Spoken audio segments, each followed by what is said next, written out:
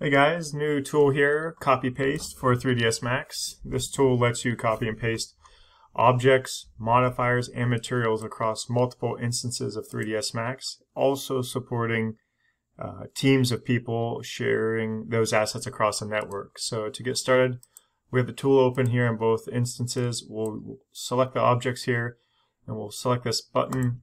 What that does is it makes a copy based on what is selected. So this is kind of like a copy slot, we'll say. But let's just say, for example, we wanted to copy just these two. We'll go ahead and isolate them because the screenshot takes whatever is visible in the current viewport. So we'll create another copy, which is just these two objects that have a shader. You can see the other instance of Max, the tool updates in real time.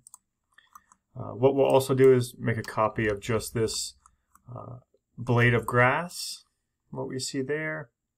And then lastly, we'll get just this box here, which has a turbo smooth applied to it. So you'll see this one has a couple modifiers. This one has just turbo smooth. And we see over here it shows us the file size. If you want to go ahead and paste the object, we'll go to our other instance of Max, and you can click on the thumbnail, and that will bring those objects directly into the scene.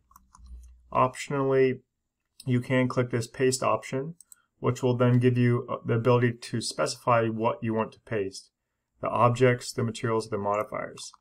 So let's select these guys and go ahead and paste the modifiers from our grass blade, and you'll see those all now have the modifiers that were brought in from this guy. Now if we wanted to bring in the turbo smooth from the box and apply it to them, we could also do that as well. And now you'll see there's turbo smooth. That's instance across the current selection. So very powerful there. What we could do if we wanted is now recopy and override this buffer with this selection. Go back here, delete this, and we could bring those back into this file. We'll go ahead and just do auto rename, and there you go. Now for materials, the way that works, you don't have to have anything selected.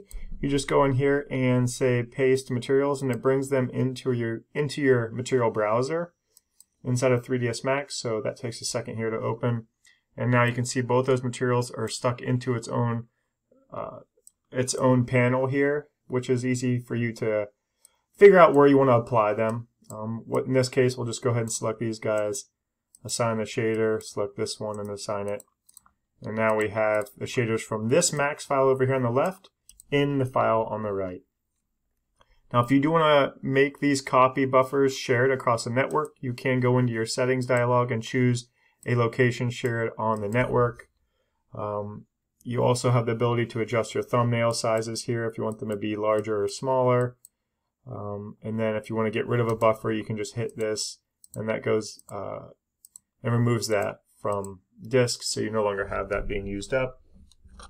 Or you can click this, and that will remove all the buffers at once. And that's pretty much the copy paste tool. Let me know if you have any feedback. Thank you guys for your support.